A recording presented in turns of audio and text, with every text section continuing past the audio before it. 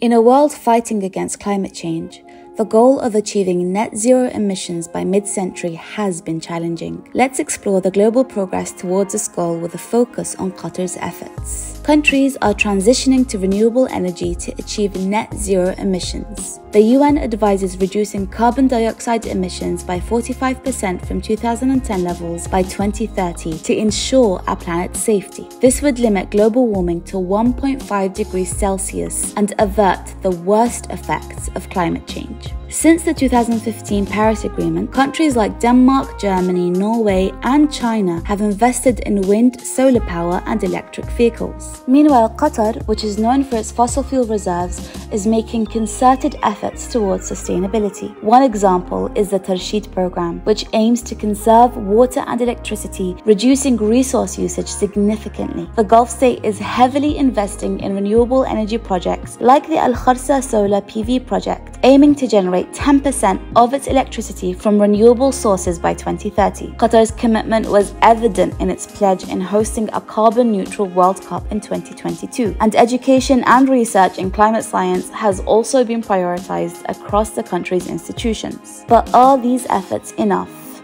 Are we on track? Unfortunately, experts agree that more needs to be done. In January 2023, the doomsday clock was moved forward to 90 seconds before midnight, the closest to catastrophe it has ever been. Countries like Qatar are leading the way, and it is evident that sustainability is not just an aspiration, but a necessity and a reality that the world is gradually moving towards.